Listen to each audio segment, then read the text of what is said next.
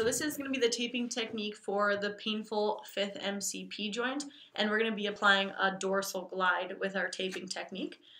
So the patient is going to be sitting here, and I'll be here applying the taping technique, and so they'll have pain in their 5th MCP, and then this dorsal direction is going to decrease their pain. So that's the direction that we're going to apply the tape. So first we'll have an anchor strip that we'll apply on the palm, and then we will pull dorsally, giving that some stability in that direction.